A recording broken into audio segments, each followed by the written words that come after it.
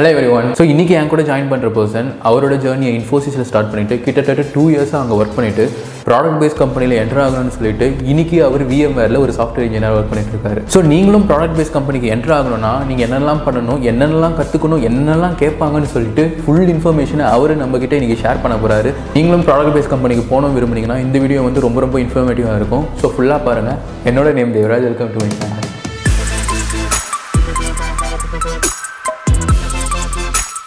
Hi தினா, எப்படி இருக்க? Hi தேவா, நல்லா இருக்கேன். நீ எப்படி இருக்க? நானும் நல்லா இருக்கேன். ஸோ தினா, இன்னைக்கு வந்து டாபிக் என்ன பார்த்தீங்கன்னா, நீ வந்து கரண்டா VMwareல சாஃப்ட்வேர் இன்ஜினியர் ஒர்க் பண்ணிட்டு இருக்க. இதுக்கு முன்னாடி வந்து நீ இன்ஃபோசிஸ்ல ஒர்க் பண்ணிட்டு இருந்த. ஸோ எல்லாருக்கும் தெரியும் இன்ஃபோசிஸ் வந்து ஒரு சர்வீஸ் பேஸ்ட் ஆர்கனைசேஷன். பட் இப்போ VMware பார்த்தோன்னா VMware வந்து ஒரு ப்ராடக்ட் பேஸ்ட் ஆர்கனைசேஷன். ஸோ எல்லாருக்கும் வந்து இந்த ஸ்டேஜ்ல வந்து எப்படி ஒரு சர்வீஸ் பேஸ்ட்ல இருந்து ஒரு ப்ராடக்ட் பேஸ்ட் போகுதுன்னு சொல்லிட்டு நிறைய பேருக்கு டவுட் இருக்கும். அந்த டிரான்சிஷன் பண்றது வந்து எவ்வளவு கஷ்டம் நம்மளுக்கும் தெரியும். நீ வந்து அந்த டிரான்சிஷன் பண்ணிருக்க, சர்வீஸ் டு ப்ராடக்ட் போயிருக்க. ஸோ இதெல்லாம் பத்தி நம்ம இப்போ இந்த வீடியோல ஃபுல்லா பார்க்க போறோம். நீ வந்து ஃபர்ஸ்ட் உன்னோட இன்ட்ரடக்ஷன் மட்டும் சொல்றியா? நீ என்ன பண்ணிட்டு இருக்க கரண்டா, எங்க ஒர்க் பண்ற, நம்ம எக்ஸ்பிளைன் பண்ணிடுறியா? ஸோ கரண்டாக நான் வந்து VMwareல வந்து சாஃப்ட்வேர் இன்ஜினியர் 2 ஒர்க் பண்ணுறேன். மோஸ்ட்டாக நான் எதில் ஒர்க் பண்ணுவேன்னா Java, spring boot, hibernate, JPA, குபர்னெட்டிஸ், AWS, Reddy's, கஃப்கா. So இதிலெல்லாம் ஒர்க் பண்ணுவேன். ஸோ இனிஷியலாக நான் வந்துட்டு ஒரு டெவலப்பராக இருந்தேன். அதுக்கப்புறமா இப்போ வந்துட்டு டிசைனிங், டெவலப்பிங், அதாவது ரெண்டு டிசைனுமே பண்ணுவேன். Low level design, high level design, அதுக்கப்புறமா போத் டெவலப்மெண்ட், இந்த மூணுமே பண்ணிட்டு இருக்கேன். ஸோ இனிஷியலாக நான் வந்துட்டு இன்ஃபோசிஸில் ஸ்டார்ட் பண்ணேன். பட் ஆனால் இப்போது VMwareல இருக்க மொத்தம் எனக்கு 4 இயர்ஸ் ஆஃப் எக்ஸ்பீரியன்ஸ் இருக்கு. ஸோ இதுதான் என்னோட குயிக் இன்ட்ரோடக்ஷன். யா. Okay, super Dheena. ஸோ நீயே வந்து சொன்ன டிசைன்லாம் நல்லா பண்ணுன்னு சொல்லிட்டு, ஸோ கண்டிப்பா அதை பத்தி நம்ம ஃபர்தரா பார்க்க போறோம். அதுக்கு முன்னாடி வந்து இப்போ VMwareக்கு நீ ஜாயின் பண்ணும்போது கண்டிப்பா உங்ககிட்ட ஒரு எக்ஸ்பெக்டேஷன் கேட்டிருப்பாங்க, இதெல்லாம் உனக்கு தெரிஞ்சிருக்கும்னு சொல்லிட்டு. ஸோ அது வந்து கோடிங்கா இருக்கலாம், டிசைனா இருக்கலாம். ஸோ அதுக்கு வந்து நீ கண்டிப்பா ப்ரிப்பேர் பண்ணிருப்பேன். இந்த கோடிங், டிசைன் வந்து ஒரு பெரிய ஃபேக்டரா இருக்கும். ஸோ இதை வந்து நீ எப்படி ஸ்டார்ட் பண்ண? இப்போ சர்வீஸ் பேஸ்ட் பார்த்தோன்னா நம்ம வந்து காலேஜ்ல வந்து ஆப்டிடியூட் அது வச்சே நம்ம வந்து உள்ள போயிட்டு இருக்கோம். கரெக்டா? ஆப்டிடியூட் கொஞ்சம் டெக்னிக்கல் நாலேஜ். பட் இந்த VMware மாதிரி ஒரு கம்பெனிக்கு வரும்போது கோடிங், டிசைன், ஸோ இதெல்லாம் வந்து ரொம்ப பார்ப்பாங்க. கரெக்டா? ஸோ நீ எப்படி இதெல்லாம் ப்ரிப்பேர் பண்ண? ஸோ அதை பத்தி கொஞ்சம் சொல்லிடுறியா? கோடிங்லாம், டிசைன்லாம் எப்படி இருக்கும் சொல்லிட்டு. ஸோ யூஸ்வலாகவே என்னை பொறுத்தளவுக்கு சர்வீஸ் ப்ராடக்ட்டுக்கும் ரெண்டுக்கும் பெரிய டிஃப்ரென்ஸ் என்னன்னா, சர்வீஸ்னா இப்போ மோஸ்ட்டாக நீங்கள் வந்து கோட் பண்ணுவீங்க, கோட் பண்ணிட்டு அதுக்கப்புறமா மறந்துடுவீங்க. அது எப்படி அது என்ன ஆகுது, எப்படி ப்ரொடக்ஷன் போகுது, அந்த மாதிரி ஒரு பெரிய ப்ராசஸே நமக்கு தெரியாது. அப்புறமா மோஸ்ட்டாக வந்துட்டு ஒரு ஓவரால் ஆர்கிடெக்சர் எப்பயுமே தெரியாது. ஏன்னா நம்ம வந்து சர்வீஸ் கம்பெனினா யூஸ்வலாக நம்ம ஒரு கான்ட்ராக்டராக இருப்போம். ஸோ கான்ட்ராக்டராக இருக்கும்போது என்ன பண்ணுவோம்னா, ஒரு ப்ராடக்ட் கம்பெனியில் வந்துட்டு ஒரு பர்சன் வந்து கான்ட்ராக்டராக ஒரு டீமில் இருக்காங்கன்னா அவங்க கிட்ட கோடிங் ஒர்க்கை மட்டும் வாங்கிப்பாங்க.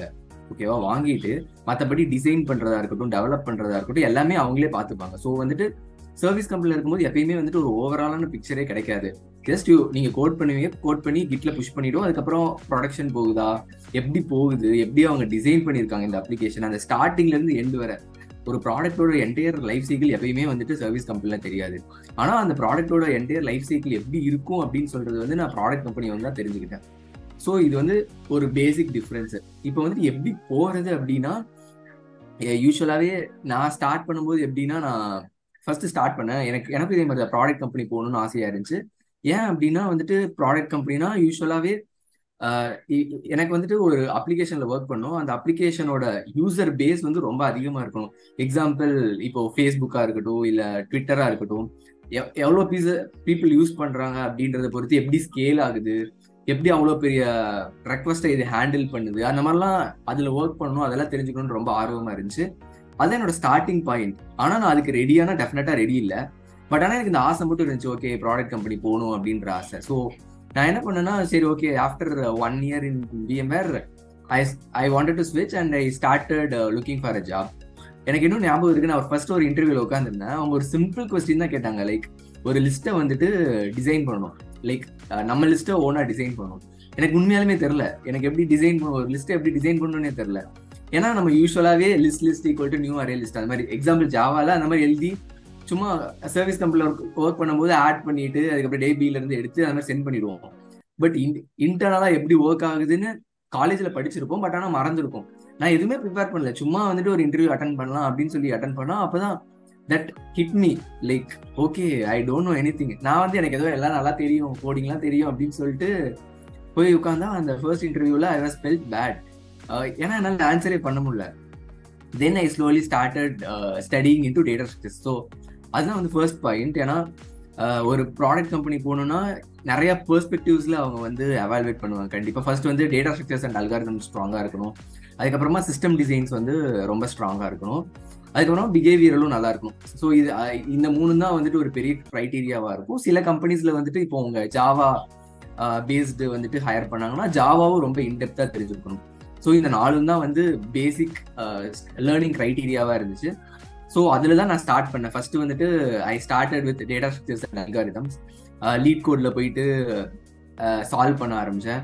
அதுக்கப்புறமா சிஸ்டம் டிசைனுக்கு வந்துட்டு கௌரவ் ஷென் அப்படின்ற ஒரு யூடியூப் சேனல் நான் பார்த்துட்டு இருந்தேன். அது போக ஸ்கேலர் அகாடமி இந்த மாதிரியும் பார்த்துட்டு இருந்தேன். அதுக்கப்புறமா ஃபார் பிஹேவியரல் ஆல்சோ யூடியூப்ல ஃபுல்லா பார்த்தேன். இந்த 3ஐயும் ப்ரிப்பேர் பண்ணேன். சூப்பர் தீனா. ஸோ நீ சொன்னது வந்து நிறைய இம்பார்ட்டன்டான பாயிண்ட் சொன்னேன். இப்போ வந்து டேட்டா ஸ்ட்ரக்சர் அல்காரிதம் வச்சு மட்டும் நம்மளால ப்ராடக்ட் பேஸ்ட் கம்பெனி போக முடியாது. கரெக்டா? ஃப்ரெஷர்ஸா இருந்தா மேபி அவங்க போகலாம். பட் நம்ம வந்து இப்போ ஒரு சர்வீஸ்ல இருந்து நம்ம ஆல்ரெடி சர்வீஸ்ல ஒர்க் பண்ணிருக்கோம். சர்வீஸ்ல இருந்து ப்ராடக்ட் போகும்போது நீ சொன்ன பாயிண்ட் வந்து ரொம்ப வேல்யூ. பெரிய டேட்டா ஸ்ட்ரக்சரை நம்பி போனோம்னா அது முடியாது. டக்குனு நீ சொன்ன பத்தியா ஒரு டிசைன் கொடுத்து எனக்கு டிசைன் பண்ண சொன்னாங்கன்னு சொல்லிட்டு அந்த டைம்ல உனக்கு ஒன்றும் தெரியலன்னு சொன்ன பத்தியா. ஸோ கண்டிப்பா டிசைன் கத்துக்கணும். கரெக்டா?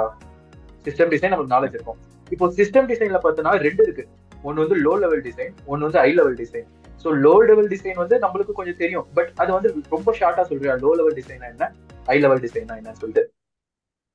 ஸோ இப்போ லோ லெவல் டிசைன் அப்படின்னா யூஸ்வலா எந்த மாதிரி கொஸ்டின்ஸ்லாம் கேட்பாங்கன்னா, ஏதாச்சும் ஒரு அப்ளிகேஷன் எடுத்துக்கலாம். எக்ஸாம்பிள் வந்துட்டு ஒரு புக் மை ஷோ எடுத்துக்கலாம், இல்லைன்னா வந்துட்டு உபர் ஆப்பா இருக்கலாம். ஏதோ உன்னோட டேட்டா பேஸ் ஸ்கீமா இல்லைன்னா ஏபிஐ இன்டர்ஃபேஸஸ்லாம் எப்படி டிசைன் பண்ணணும் அப்படின்னு கேட்டால் அது வந்து low level design. High level design அப்படின்னா என்னன்னா, இப்போ எக்ஸாம்பிள் எவ்வளோ பார்ட்ஸ் நமக்கு தேவைப்படும் அந்த இதை பர்டிகுலர் இதை ரன் பண்றதுக்கு, என்னென்ன டெக்னாலஜி ஸ்டாக் நம்ம யூஸ் பண்ண போறோம், எங்க டிப்ளாய் பண்ண போறோம். ஸோ அந்த மாதிரி எல்லா மெட்ரிக்ஸும் ஹை லெவலா ஒரு அப்ளிகேஷன் டிசைன் பண்ணணும். எக்ஸாம்பிள் ஃப்ரண்ட் எண்ட் வந்து நான் ரியாக்ட் யூஸ் பண்ண போறேன், மிடில் எண்ட் ஜாவா யூஸ் பண்ண போறேன், ஜாவாவை எங்க நான் டிப்ளாய் பண்ண போறேன், எவ்வளோ ரெப்ளிகா வந்துட்டு நான் இது பண்ண போறேன், அதுக்கப்புறமா எவ்வளோ யூசர்ஸ் வந்து என் அப்ளிகேஷன் யூஸ் பண்ண போறாங்க, அந்த மாதிரி மெட்ரிக்ஸ்லாம் வச்சு என்ன டெக்னாலஜி ஸ்டாக் நம்ம கரெக்டாக யூஸ் பண்ண போறோம். இந்த மாதிரி ஒரு ஹை லெவலா ஒரு அப்ளிகேஷனை டிசைன் பண்றது வந்து high level design. Low level டிசைன்னா ஒரு லெவல் டீப்பா போயிட்டு என்னென்ன இன்டர்ஃபேஸஸ் யூஸ் பண்ண போறோம், என்னென்ன ஃபங்க்ஷனாலிட்டிஸ் கொடுக்க போறோம், அதுக்கப்புறமா என்னென்ன டேட்டாபேஸ் ஸ்கீமா வந்துட்டு எப்படி இருக்கும், என்னென்ன டேபிள் இருக்க போகுது, நோ சீக்வல்னா எப்படி ஸ்கீமா இருக்கும், நோ சீக்வல்னா எப்படி ஸ்கீமா இருக்கும். ஸோ இதெல்லாம் இந்த 2 தான் high level low level. So system design எப்பயுமே ஸ்டார்டிங்ல கொஞ்சம் ஒரு தியரியா பார்க்கும்போது எல்லாமே ஓகே அப்படின்ற மாதிரி இருக்கும். பட் எப்போ ரியலா வந்துட்டு உங்களுக்கு comfortable ஆவீங்கன்னா when you start doing it. இப்போ எக்ஸாம்பிள் வந்துட்டு ஹை லெவல் டிசைன் பண்றீங்க, சும்மா எக்ஸாம்பிள் புக் மை ஷோ அப்படின்னா நீங்க ஆன்லைன்ல பாத்தீங்கன்னா ஆப்வியஸா நிறைய யூடியூப் வீடியோஸ்லாம் இருக்கும். பட் உங்களுக்கு எப்பயுமே நீங்க ட்ரை பண்ணும்போது ஆப்வியஸா உங்களுக்கு வந்து நிறைய ஹெல்ப்ஃபுல் ஆகும். இப்போ எக்ஸாம்பிள் புக் மை ஷோன்னு எடுத்தீங்கன்னா நீங்க எல்லாத்தையுமே இம்ப்ளிமெண்ட் பண்ணணும் இல்லை, ஆனா ஒரு ஜஸ்ட் ஒரு சின்ன 2 ஏபிஐ இன்டர்ஃபேஸஸ் எடுத்துக்கோங்க, அதை வந்துட்டு டிசைன் பண்ண பாருங்க. ஒரு சின்ன டேட்டா பேஸ்ல 2 ஸ்கீமாவை எடுத்துக்கோங்க, அதை டிசைன் பண்ணி உங்களால இந்த இன்டர்ஃபேஸ் ஏபிஐ இன்டர்ஃபேஸையும் டிபியும் கனெக்ட் பண்ண முடியுதா, அந்த 2ஐயும் செக் பண்ணுங்க. அதுக்கப்புறமா எங்க நீங்க டிப்ளாய் பண்ண போறீங்க அந்த மாதிரி யோசிங்க. அதுக்கப்புறமா just try to think like நம்ம நிறைய யூசர்ஸ் இந்த அப்ளிகேஷனுக்கு வந்தா நீங்க எப்படி ஹேண்டில் பண்ண போறீங்க, எப்படி அதை ஸ்கேல் பண்ணுவீங்க. So when you start doing things and think about it you will get a better knowledge. ஏன்னா அப்பதான் உங்களுக்கே ஒரு கொஸ்டின் வரும், ஓகே எப்படி இவங்க ஸ்கேல் பண்ணியிருப்பாங்க இவ்வளோ இதுக்கு, இப்போ ஏதாச்சும் இஷ்யூ ஆச்சுன்னா எப்படி அவங்க பண்ணியிருப்பாங்க. when you start thinking about it, it will be really fascinating. You will start learning on top of it.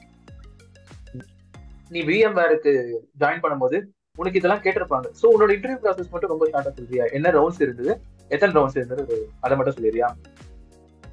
Okay, எனக்கு வந்துட்டு மொத்தமா ஒரு எல்லா கம்பெனிஸ் மாதிரி தான் ஃபர்ஸ்ட் ரவுண்ட் வந்து hacker rank round. So data structures, algorithms, அதில் வந்துட்டு ட்ரீஸ், டிபி இது எல்லாமே இருந்துச்சு.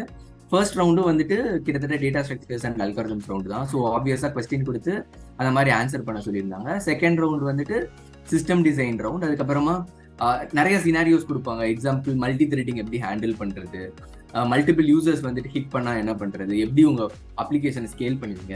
ஆப்வியஸாக நான் 2 இயர்ஸ் ஆஃப்டர் 2 இயர்ஸ் ஜாயின் பண்ணேன். ஸோ எனக்கு ரொம்ப கஷ்டமாக கேட்கல. பட் மீடியமாக தே asked about system design and how the system will react for every thing.